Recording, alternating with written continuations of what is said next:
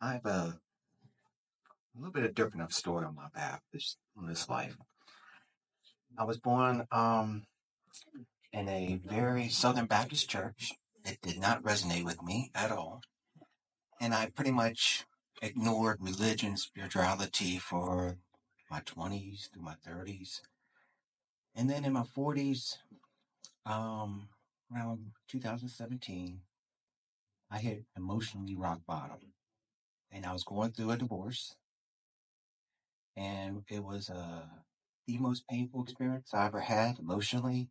I was angry, resentful,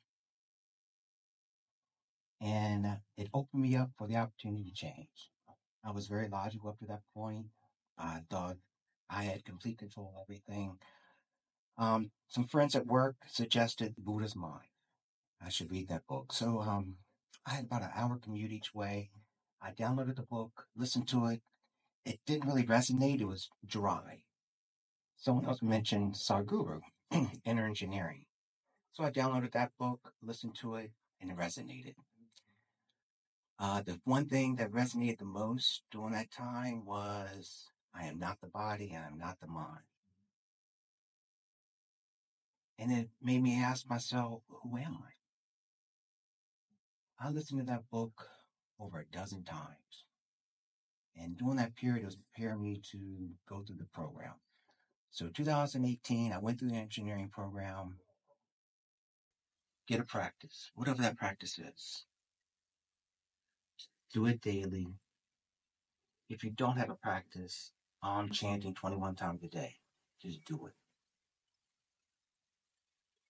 Have no expectation of it. Just do it. The second thing I would say is get outside your comfort zone. That's where growth happens. Most people stay in their bubble, safe and secure. You limit your growth. You limit your experiences. We're here to do one thing, and that's to experience everything. When I look back at things I went through that I considered bad, I look back now and I go, it's the best thing that ever happened because it pushed me up. And if that never happened, I would not have the most amazing experience in the last 5 years that I've had.